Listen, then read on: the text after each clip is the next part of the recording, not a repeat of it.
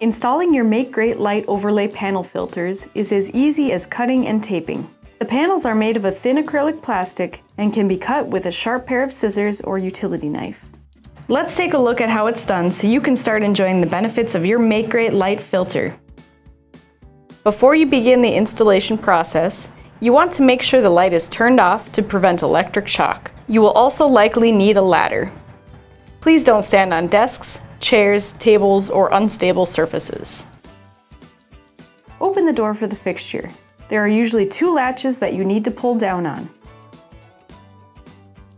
This is a good time to check the ends of your bulbs to see if they need replacing.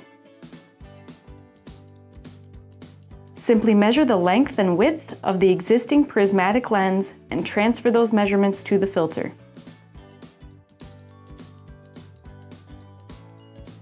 Use a sharp pair of scissors to cut the filter to size.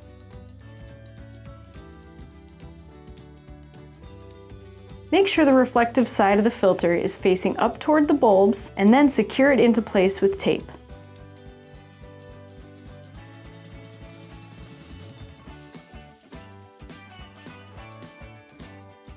Once you've completed these steps, you can close the door and turn your light back on.